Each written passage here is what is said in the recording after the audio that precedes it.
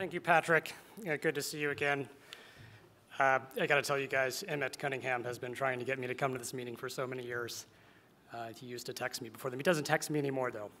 But it's a thrill to be here, and I want to compliment Emmett and Bill and the organizers. You guys have done a great service to this industry, and I'm so proud to be part of it. Aldeyra is a publicly traded company. I will try and make as many forward-looking statements as humanly possible in the next 6 minutes, but these disclosures are important as they relate to the quality of forward-looking statements, the obligation or the lack thereof to update those statements, and so forth. I would like to make a forward-looking statement, and that is that we have the potential to be the next novel entrant in the dry eye disease marketplace. We also have the potential to be the next novel entrant in the allergic conjunctivitis disease marketplace, although I will say I don't believe there has been a novel entrant in about 40 years in allergic conjunctivitis. By novel, I mean new drug, new target. I don't mean old drug, new target, or new drug delivery. This company was founded over 10 years ago now with seed funding from Johnson & Johnson. I like to say pre-napkin, just an idea. Seed funding from J&J and Domain Associates that then led to 4 phase 3 trials that we're currently undertaking at the moment, all based around a platform called RASP. RASP is a new immunological target that modulates Th1 and Th2 and Th17 arms of the immune system at a very upstream and broad-based level. That is the subject of our lead compound, Reproxalap, which is in phase 3 testing for allergic conjunctivitis and dry eye disease. We recently acquired a company called HelioVision. That is a phase 3 program now imminently starting in a disease called proliferative vitreoretinopathy, PVR, which has no therapy. I'll talk more about that.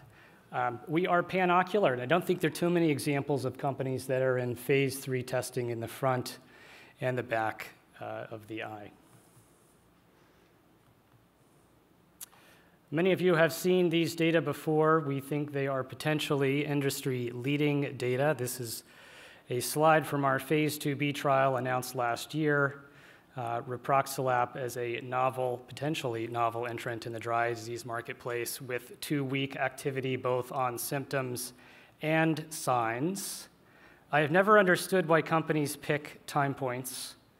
We are not interested in particular time points. As a clinician, I was never interested in particular time points. I am interested in how patients do over time, and that is our statistical method agreed upon with our colleagues at the FDA to assess our phase 3 program, the RENEW trial, which is currently ongoing as we speak. In fact, we look forward to completing the first part of RENEW, that is RENEW Part 1, by the end of this year. It is an adaptive trial. We will then announce the design and nature of RENEW Part 2, the pivotal phase of RENEW. But these are our sign and symptom endpoints, and as you can see, we are in the p-value business, and we're proud of the statistical significance we achieved in phase 2. I've never seen a slide like this from any other drug. If you know of one, please text Emmett. He will then text me before the next IOS, I'm sure. This is essentially every symptom and every sign that is assessed in dry eye disease, and you can see that drug outperformed vehicle at least numerically in every case, and I think this speaks to the broad activity of RASP as an immunological target. I don't want to say too much on allergic conjunctivitis. We released positive data from the Alleviate phase 3 trial in March of this year. We've been in discussions with the FDA about our next phase 3, which we have informed the street we will update on this quarter. I have a feeling that update will be imminent. These are data not from Alleviate, but from a chamber study, which will be the subject of the next phase 3. We released this earlier this year. Both strong activity and symptoms in terms of itching and also investigator-assessed redness. I'm particularly interested in allergic conjunctivitis It is a disease that affects 1/3 of the world, and 1/3 of those folks don't do well with antihistamines. So that's 1/9 of the world times 6 billion, that's 2/3 of a billion people. I think it is probably the largest market in ocular inflammation, and as I mentioned at the beginning of the talk, depending on how you count, I don't think there's been any novel innovation in about 40 years. Proliferative vitreoretinopathy is an interesting disease. As I mentioned, no therapy, certainly no cure. We are good at reattaching retinas. When retinas come off the back of the eye, surgeons are generally very good at performing retinal repair surgery. Unfortunately, we are bad at preventing scarring that occurs after retinal reattachment. The only way to treat the scar is to surgically remove it, reattach the retina, more scarring occurs, and there's a vicious cycle that eventually results in vision loss. We've been successful in achieving orphan designation for PVR, as well as a couple weeks ago, breakthrough designation from the FDA.